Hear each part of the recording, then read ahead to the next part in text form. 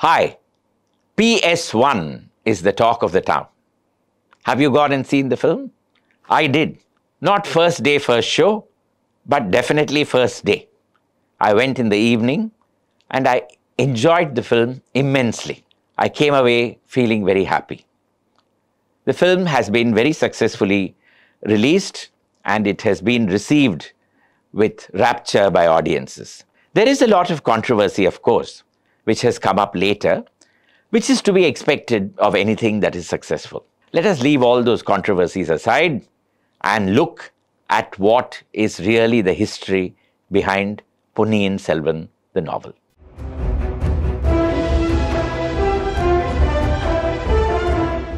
Begun in 1950, the novel was serialized in the Kalki magazine till May 16th, 1954. It comprised 5 volumes, and when published, the entire work as one book would take up 2,300 pages.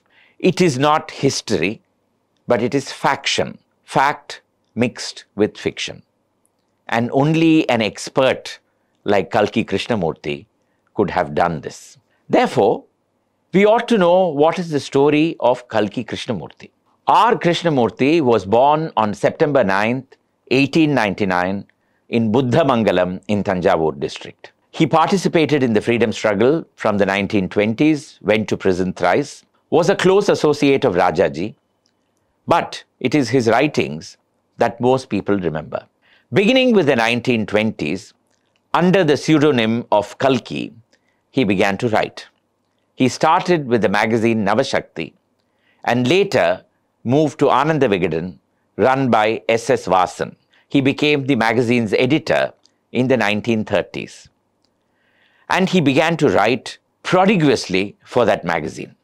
His first work to attain fame was Kalvan in Kadali, which came out early in the 1930s in Ananda Vigadan.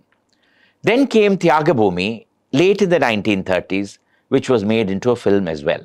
The 3 novels, which are based on history, may have brought Kalki everlasting fame, but he began life writing humorous articles and reviews. He wrote reviews of plays, of cinema, of Carnatic music performances, and humor was the bedrock of his writing. He then wrote a number of short stories and novels with socialistic themes. But then it is the 3 historic novels that brought him everlasting fame. In the chronology of writing, he first wrote Parthiban Kanavu, which came out in 1942, and then came Sivakamiyin Sabadam between 1944 and 1946, and then came Ponniyin Selvan between 1950 and 1954. All of them were serialized not in the Ananda Vigadan, but in the magazine Kalki, which came out in 1941. That year, Kalki and his close friend T. Sadasivam, the husband of the renowned singer M.S. Subbulakshmi, resigned from Ananda Vigadan and decided to promote a magazine of their own. Kalki was by then such a household name that the magazine took his name. M.S. Subbulakshmi acted in a film called Savitri, and that money was channeled into starting the magazine. And it became a success thereafter. Such a magazine required a lot of writing, and Kalki perhaps wrote the 3 historical novels in order to keep the magazine going.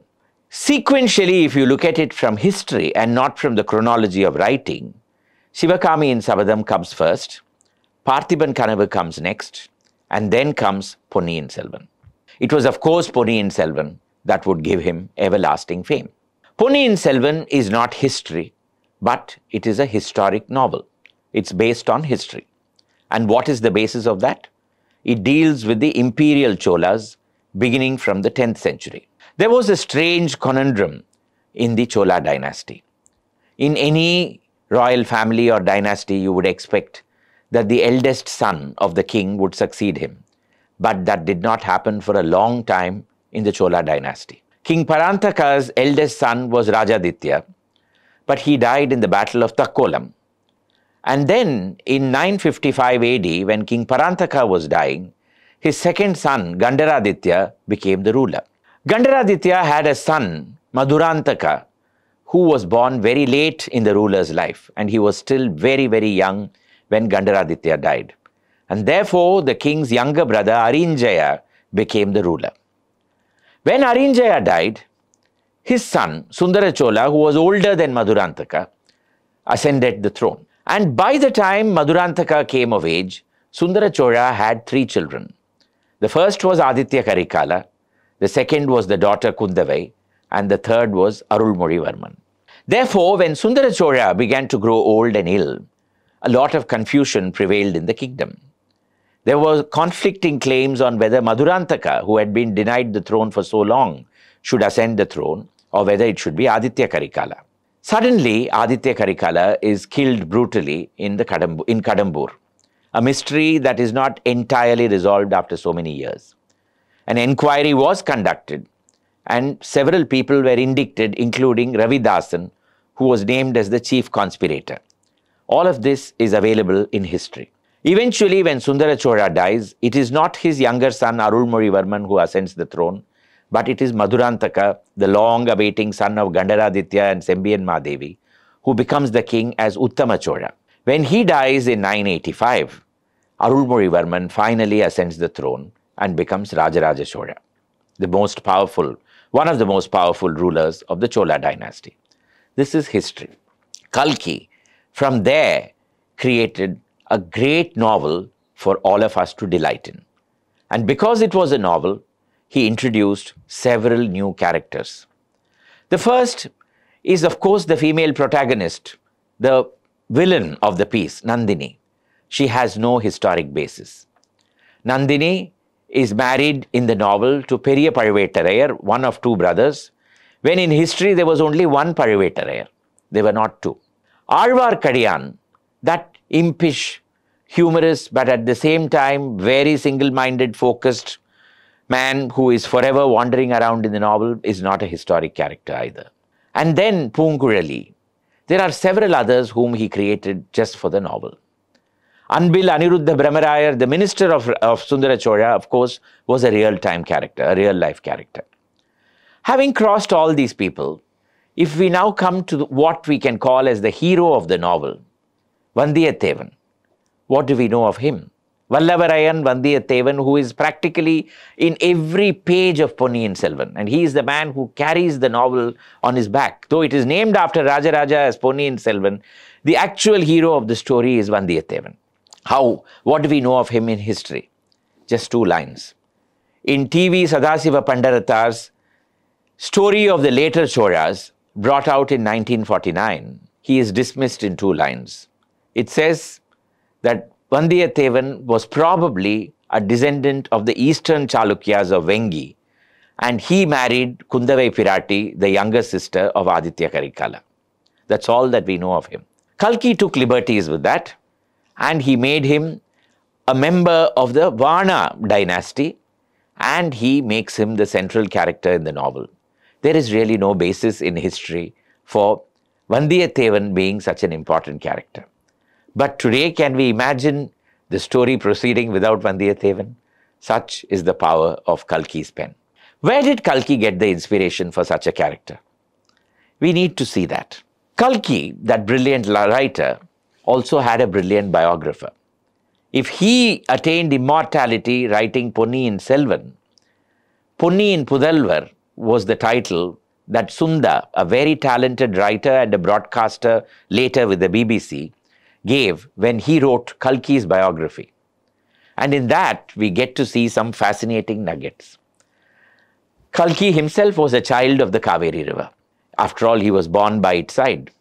And therefore, the name Ponni, why does Kaveri get the name Ponni? Because it made Tanjavur the rice belt of South India. And rice was like gold for the farmers over there. They made their money. They earned their livelihood on it. Therefore, the river became Punni. Pun is gold, Punni is the river, and therefore Punni. And just like Arulmozhivarman in the novel drowns and is rescued, and just as Vandiyathevan keeps going around saying that he has been predicted with a great disaster in water, Kalki also drowned in the Kaveri as a child and was rescued. If he depicts Arulmozhivarman as somebody who took rebirth in the Kaveri, Kalki himself took rebirth in the Kaveri. And the descriptions that you see in the novel of the river Kaveri and its surroundings were all some things that Kalki himself had seen while he was growing up. But Kalki read a lot of English romances, historic romances, as per this biography. He read Sir Walter Scott. More importantly, he read Alexandre Dumas. And the Three Musketeers very clearly had a very powerful influence on Kalki. D'Artagnan, the hero of the Three Musketeers, is probably the inspiration behind Vandiyathevan. And then, the female protagonist who is a villain, Nandini, Milady in Three Musketeers, is that character. Periya Pazhuvettarayar, probably based on Cardinal Richelieu. Aditya Karikalan, probably on the Duke of Buckingham. There are so many other parallels. And then, if you proceed further down Ponniyin Selvan, and probably that will come in PS2, we have an incident going back several years in history, where when Madhurantaka is being given birth to by Sembiyan Mahadevi, a maid in the palace is also giving birth to a baby, and the two babies get interchanged. This is probably from The Man in the Iron Mask, also by Alexandre Dumas, where Louis XIV has a twin brother, identical, and a man who has to go around life in an iron mask so that nobody can recognize his true identity. That became a very successful Tamil film in the 1950s, Uttamaputran, starring Sivaji Ganesan and Padmini. Probably Kalki took inspiration from Dumas' The Man in the Iron Mask for that particular episode, which is very key to the entire novel. One of the reasons for this novel's great success were the drawings that accompanied it when Kalki first wrote. And that was by Maniyam, a great artist who studied in the College of Arts, which later became the Government College of Fine Arts in Egmore. And he accompanied Kalki when Kalki went in 1950 to Sri Lanka to research this particular novel.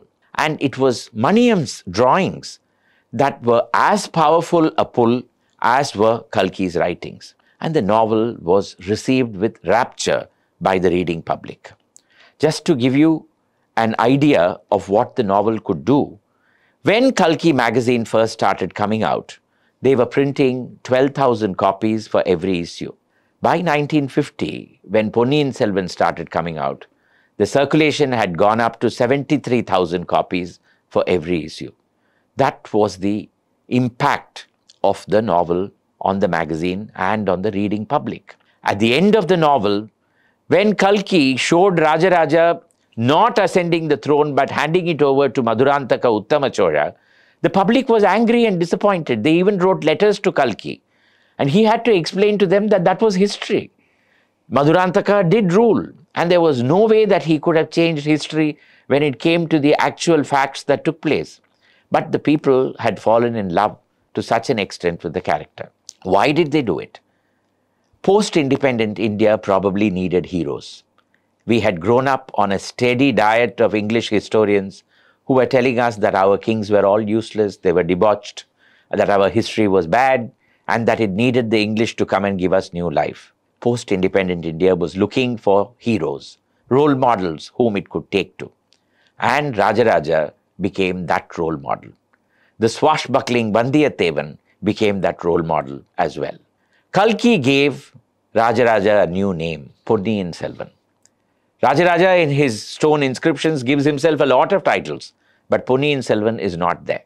But just like Ponniyin Selvan attained immortality as Rajaraja, Kalki attained immortality as the writer of Ponniyin Selvan. Today, when you go and watch this film, remember that it is not history. It's a film. It's a work of art. And that film is based on fiction, which is Ponniyin Selvan. Ponniyin Selvan is a work of fiction based on history. So history is twice removed from the film when you actually see it. Keep that in mind and you will enjoy the film thoroughly. Go ahead and watch it. Bye for now.